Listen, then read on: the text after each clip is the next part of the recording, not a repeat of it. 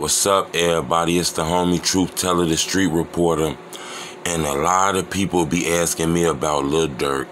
I guess it came to their attention that the feds actually raided his house.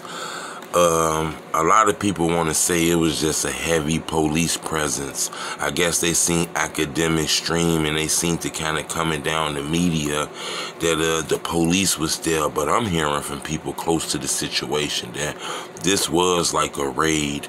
I'm also hearing rumors that it might have been a shooting or something around Durk house out here in Atlanta. But from the people I talked to, I heard that was cap. I was talking to people who kind of told me this was like one of them sweeps that they be doing, you know. The feds is in Chicago.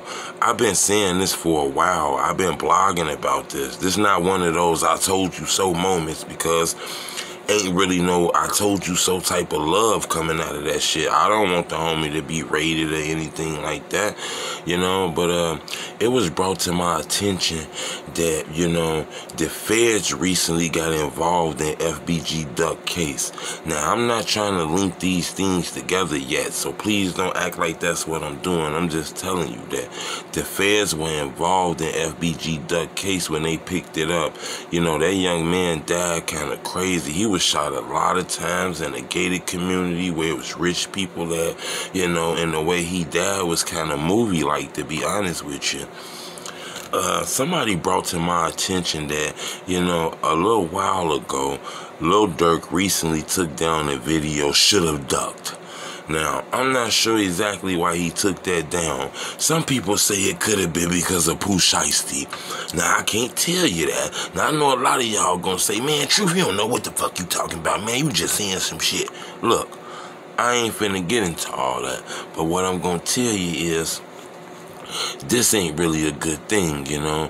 Normally, when the feds come do a raid, it's bigger than what you think. This ain't like the police coming to your crib because a crime was committed. This is like the top of the top, you know. The police got a lot of resources. They got a lot of money. They able to do paper trails, follow a lot of shit, man. I think this could be the beginning of something. You got to understand, there's a lot of people getting shot in Chicago. A lot of people losing their lives. Durk getting on these songs, dissing a lot of these rappers.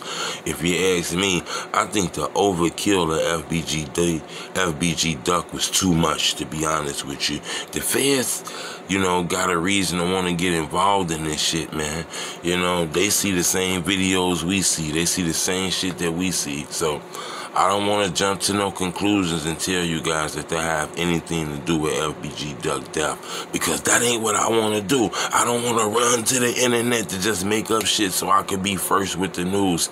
But I am going to tell you, for the FBI to come to a suburban gated community in Atlanta, heavy police is there, you know, this is bigger than just, you know, a warrant being served, you know. This is the Federal Bureau of Investigations.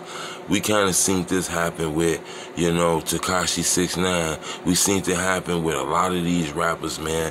When things are happening in the hood, shootings, gang banging, drug dealing, you know, the police try to act like this is like a gang circuit and shit like that. All they really need is a rapper who rich so they can say you're funding it, you know. So we ain't gonna jump to conclusions too fast. But I am gonna tell you, my sources is telling me that Lil Durk crib was ran in by the FBI. I'm going to keep you updated on this, but you got to hit the subscribe button. It's the homie Truth Teller, the street reporter. Bleh, bleh, bleh, bleh.